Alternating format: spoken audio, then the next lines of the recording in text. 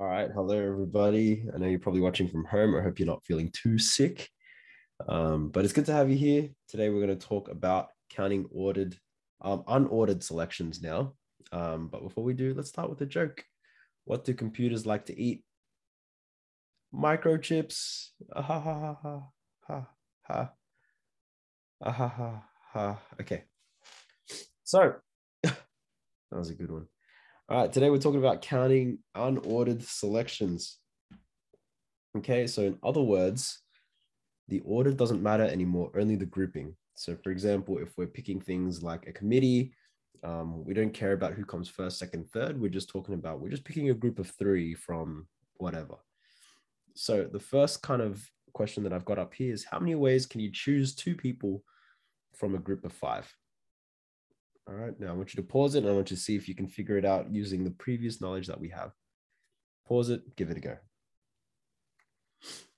Okay, now, the way that we would choose two people from a group of five kind of looks a little bit like this. Well, there's 5 factorial ways that can happen.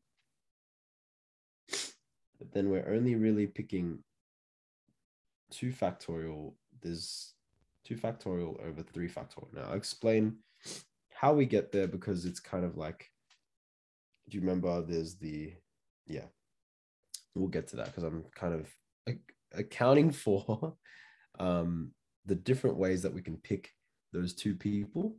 And then, yeah, I guess the other three doesn't really matter anymore. But let me explain that we're kind of going to use this thing called NCR. Okay, now C stands for combination, or sometimes people call it choose.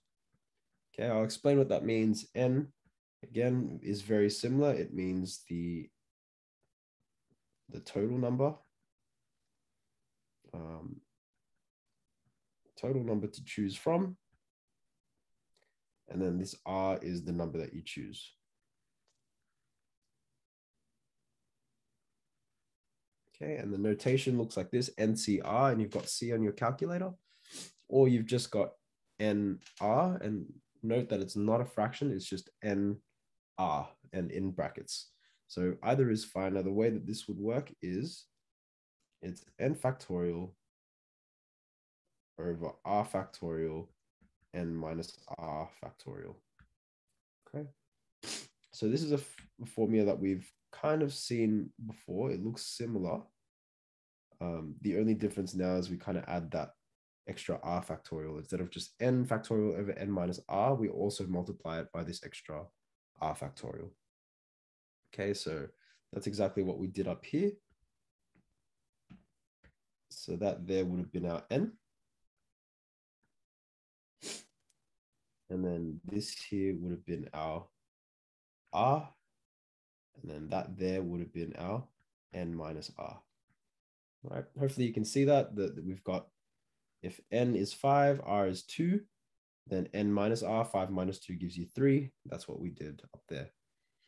Now let's show how we would actually use this in some questions. Okay, first question here.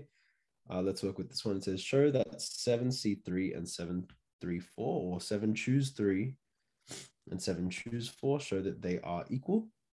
And so let's write it out. We could put it in our calculator. It's in your calculator right next to the permutations button, the P button. But the way that we'd show it is we'd put it into this form. So we've got 7 choose 3 is the same thing as writing 7 factorial. So I'll write this 7 choose 3 equals 7 factorial over 3 factorial over 7 minus 3 factorial. Right? And that, let's go 7 choose 4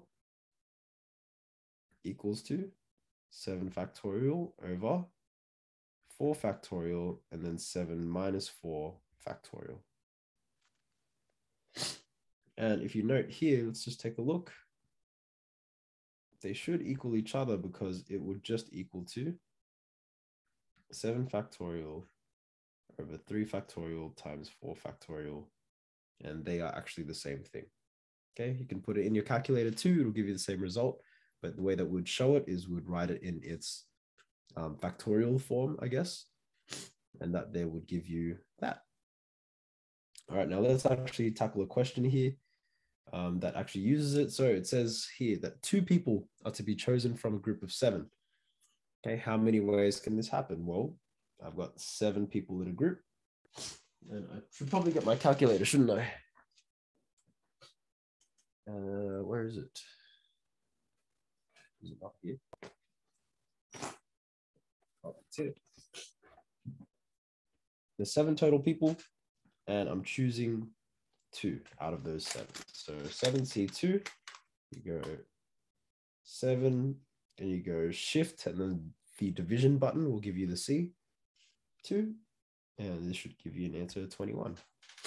So there's 21 ways that we can pick the 2 people from a group of 7. All right, now how many of these would include City and exclude Kiara? Sorry, not sorry.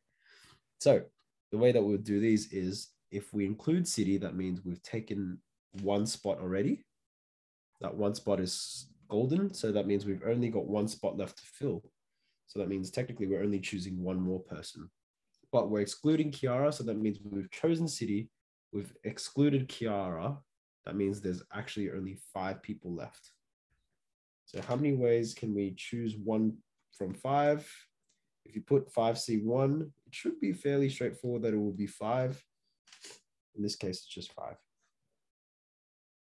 All right, now, if there are 2 girls and 5 boys, just like our class, how many ways can 1 boy and 1 girl be selected? So let's pick 1 boy first. So how many boys are there? There's 5 boys, and we're going to choose 1. We're going to multiply it by the number of ways that we can pick 1 girl from 2. Okay, so there's 5 boys, I'm choosing 1. There's 2 girls, I'm choosing 1. And then there, 5 choose 1 times 2 choose 1 will be the same thing as 5 times 2. In this case, it'll be 10 different ways.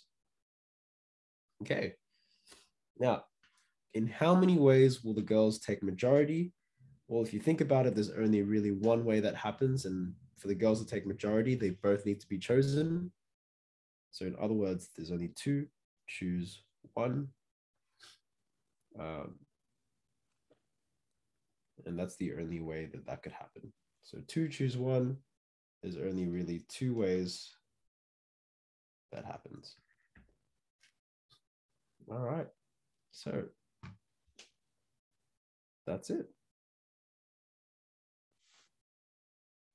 I think that's it. All right, cool. How many ways will the girls take majority? Well, there's only really 1 way, isn't there? Oh, it's not 2 choose 1, it's 2 choose 2. That's why it's going to be 1. Okay, because there's 2 girls and I will need to choose both of them.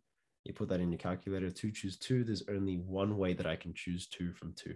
That'll make more sense. All right, thanks guys. I'll see you guys in another video. Catch you later. Bye-bye.